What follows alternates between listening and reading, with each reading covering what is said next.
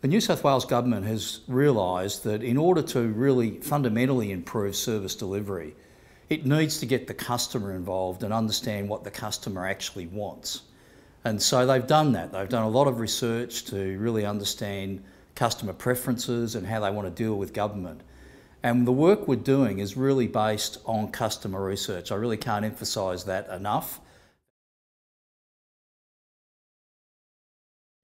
Everything we're doing is based on feedback. So whenever I'm in meetings about design or delivery issues or whatever it might be, often my first question is, what is the customer asking for?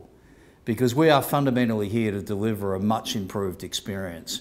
And it's really important that we don't go into these outcomes by way of design, etc., with a bias about what we think, rather what does the customer think. It's important to see Service New South Wales as the first component of a much broader program of change. In order to really bring the customer in the centre of conversations within government going forward, it's not only delivery of services, but it goes right back to the formulation of policy, how we think about what the customer needs and what businesses need, and that's a much broader cultural change across government. Well, ultimately, success will be determined by the customer, by the people of New South Wales and the businesses of New South Wales. There'll be a really good framework of measurement.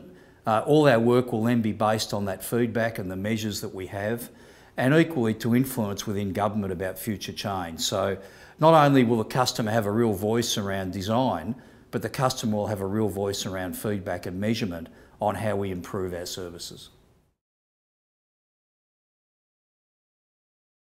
So it's a very large program. It will have a life of probably around 5 years to significantly embed the sort of changes that we need. And having done that, this will fundamentally make it more efficient, much more simple and easier for customers to do business with their government.